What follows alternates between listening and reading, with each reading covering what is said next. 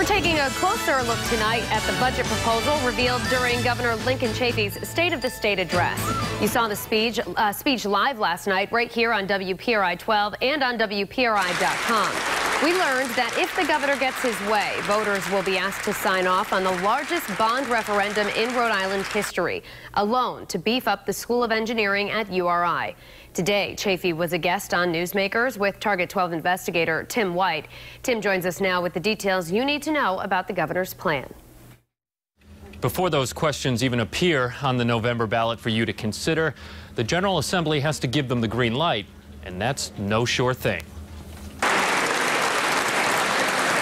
In Governor Lincoln Chafee's $8.5 billion budget proposal, he wants voters to approve a lot of borrowing.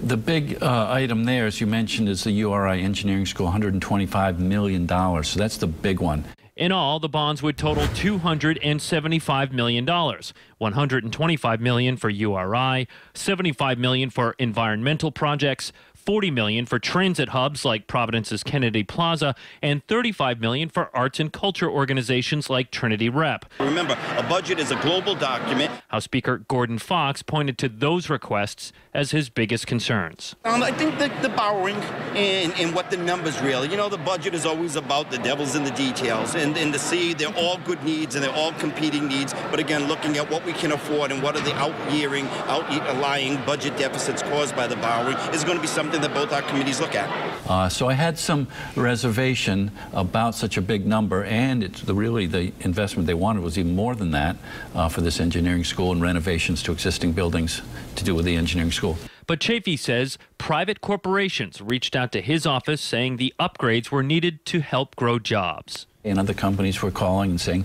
please put that on the ballot, and we'll come up with some private money to help also. So I'm now enthusiastically supportive. One thing to keep in mind, interest rates are very low right now, making it a favorable financial climate to borrow. The House Finance Committee will start looking at the entire budget proposal later this month. With the Target 12 investigators, Tim White, Eyewitness News.